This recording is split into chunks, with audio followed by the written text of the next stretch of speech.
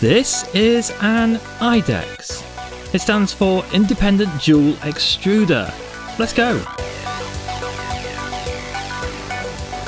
So if you follow the channel, you will know that I wanted to play around with an IDEX for a very long time, and finally I've had a chance to review one. This is the SV04 by SOVOL, and I've done my research too unusually. This is probably the most available, least problematic IDEX out there, but it's also pretty slim pickings. There are not too many options to choose from, especially if your budget is around the $500 to $600 mark, which is the price of this unit at the time of review. There's not a lot of choices out there. It's an IDEX, or it's nothing. Or manually changing the filament, I guess, which you could do if you want to stand there and do one change every 2 layers by hand, which is a funny thought. Anyway, what are IDEXs?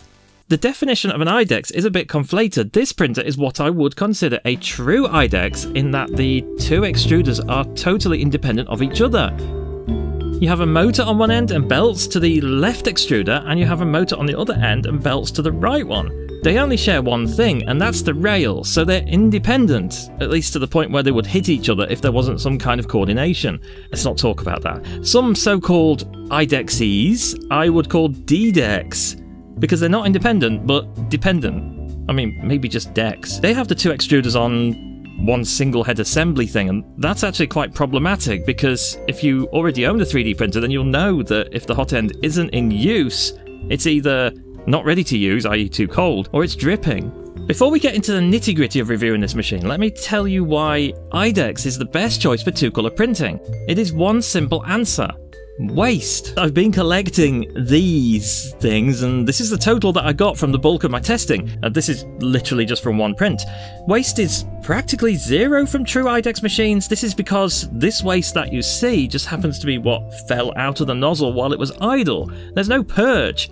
And I'll say that again, there is no purge. And that's because it's not changing colours. This is a huge deal for me because as the owner of one GEE Tech A20M, I am constantly disappointed and distressed about how much waste the purge process causes, and it means I don't use the machine. As if it's not bad enough that we're using plastic in the first place, we're wasting more than we're using in some cases. We're still not quite out of the pre-review rant phase, but I'll save the rest for the middle of the review. Let's talk about the printer. The printer comes pretty much built. You just have to do the same thing as you have to do with most other printers these days and put the frame on the base and screw it on. It's not really worth filming that, so I didn't. It would just waste time. Be warned, this thing is actually huge. It manages to slightly dwarf the Artillery X2 that it's next to. The bed is just slightly over 300 by 300 millimeters, which makes this also a really decent price now you think about it, because it's in a size class that normally does hover around the $400 to $500 price mark for just a basic single nozzle printer.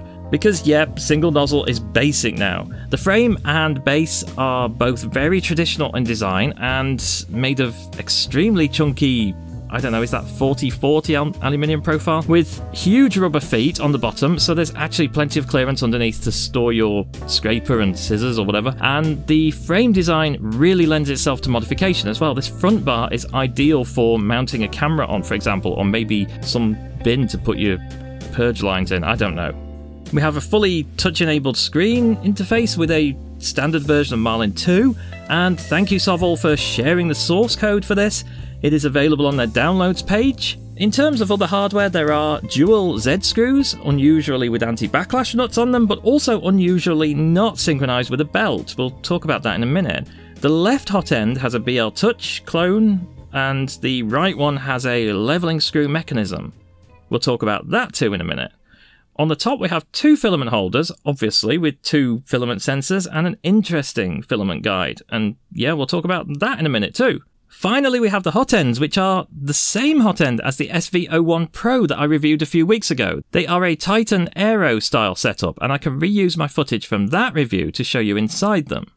I feel like I still haven't explained how an IDEX works though, even this far into the review, and I think that's something that people are interested in hearing. What happens technically is that each extruder is considered as a tool in Marlin, which means it's considered as a tool change in your slicer when you change colour. The left carriage is T0 and the right one is T1. If you have the slicer set up properly, then you can designate which parts of a model are to be printed with which tool, and when Marlin sees a tool change, it knows to park one of the extruder carriages and bring out the other and continue. The job of deciding when to change is down to the slicer itself, and slicers will normally do this every alternate layer to save the number of changes, because you can print with T0 for the first layer, for example, then T1 for the first layer, and then you can keep using T1 and do the second layer, and then you can switch to T0 to do the second layer, and then stay with T0 to do the second layer, and so on.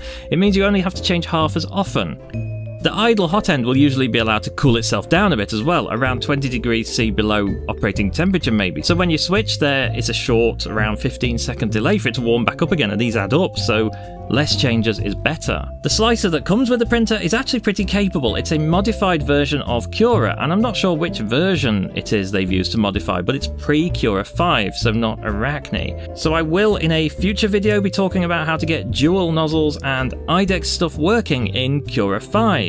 But the software as it comes is capable of pretty good results anyway. The way the software is set up is to use different physical machines for each printing function, which we haven't even talked about yet. There are two other clever things that you can do when you've got an IDEX machine. The first being copy mode, where both print heads can do the same thing, and it basically splits your bed in half. The second one being mirror mode, which kind of does the same, but both printers do the same thing but mirrored, obviously. And if you're thinking, why can't both heads do completely different things and print completely different models, then two words for you: Y-axis. I guess they could do different things on the X-axis, which is a funny thought, but no, not going there.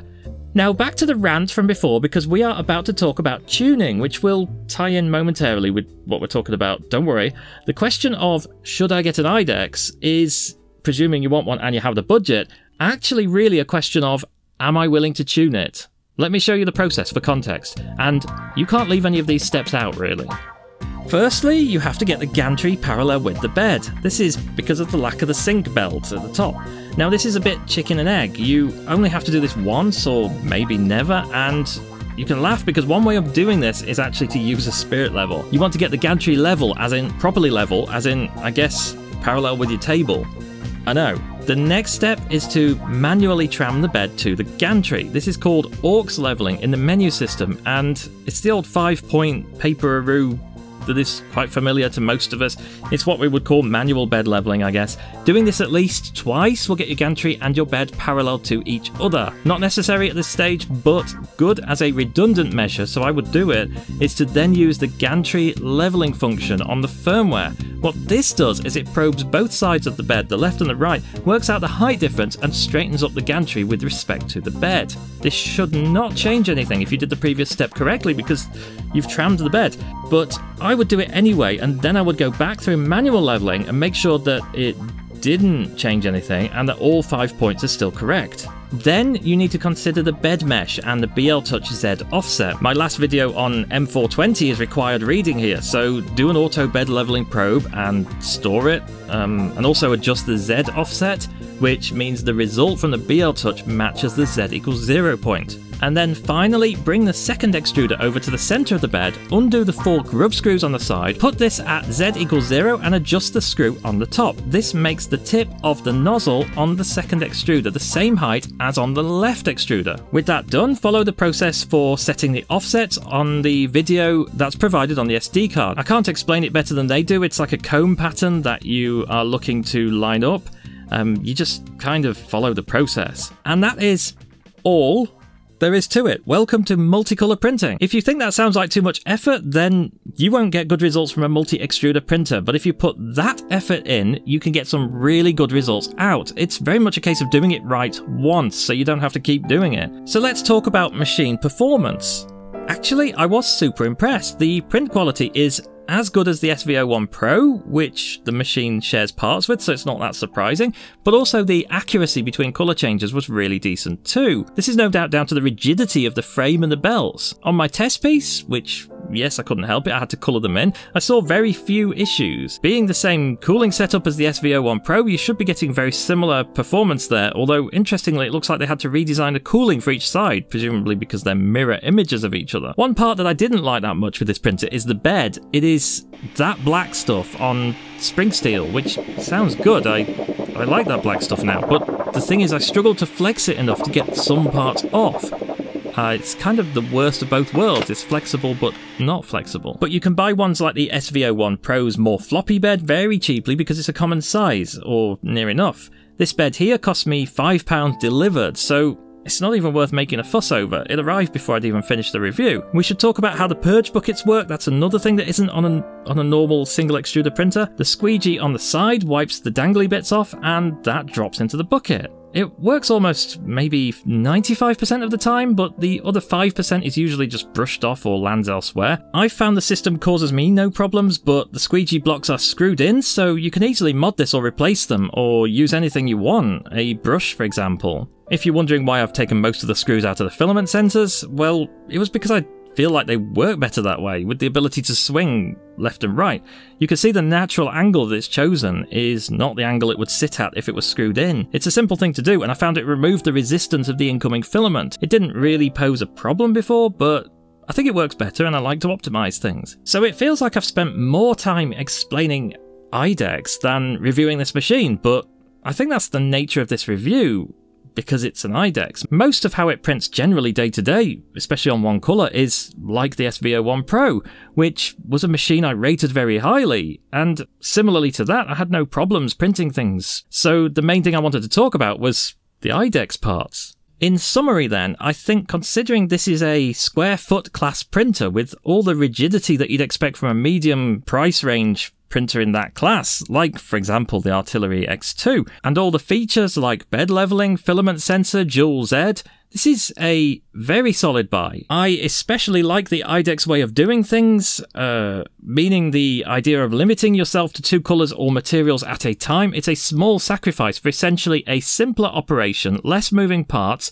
probably more repairability, and most importantly, less waste. Of course, it's still significantly more complicated to set up and use than a single extruder printer, and although it's more reliable and more robust than mixing nozzle printers, I would definitely recommend it to be your second printer purchase rather than your first, unless you really want to jump in at the deep end. If you're thinking, okay then, what should I start with if this is going to be my second printer, then maybe go and watch my SV01 Pro review, since anything you learn on that printer is going to apply to this one. From what I've seen though, and the expectations I had going into this, I have been super impressed with the reliability of the prints and the accuracy of small detail colour changes. IDEXs, for me, as someone who was expecting to have a lot of trouble, I just didn't. It was all just a function of having it tuned properly, and then it works fine.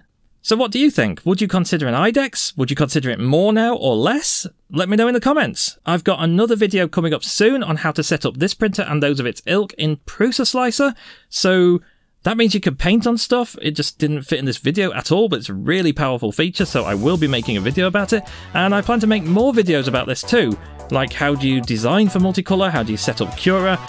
There's just not enough time in this video, so watch out for those if you're interested. Anyway, I will see you next time. Thank you for watching.